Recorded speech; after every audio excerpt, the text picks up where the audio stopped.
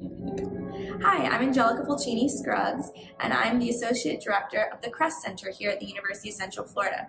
This week in our TIP series, Technology and Innovation in Practice, I have one of our very special guests, Dr. Deeker. Hi, nice to see you, Angelica. Great, and I'm excited to be here to share a little bit about accessibility. Wonderful. So can you share with us something that you use that's helpful with accessibility on your cell phone that you were just telling me about? Yeah, so I'm excited to share with you that a device parents or teachers should be thinking about is that every device that you buy after the passage of the Americans with Disabilities Act has built-in features under accessibility. So I'm going to keep it really simple and just show you here on my phone. Under Settings, you click on the General.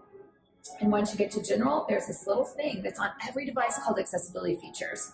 And so under Accessibility Features, there's lots of things that I could be using in my classroom, with my children, in life in general. Great. So did you have to pay for these features? Yep, built into every device that you might purchase. And again, I think it's kind of a hidden treasure we often don't look for. So it's not just for Apple devices? No, it's for any device. It's part of the compliance for Americans with Disabilities Act. And my phone will read to me, and any voice to text, text to speech. I can actually adapt the way that I swipe.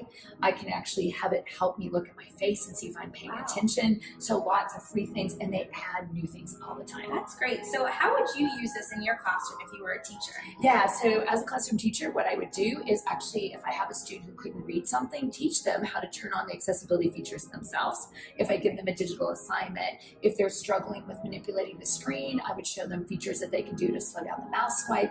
And again, I wouldn't teach them myself. I would let the class do a discovery activity of what are the accessibility features and how could we all use them in our class. That's a great idea. Thank you so much for joining us this week. Thank you.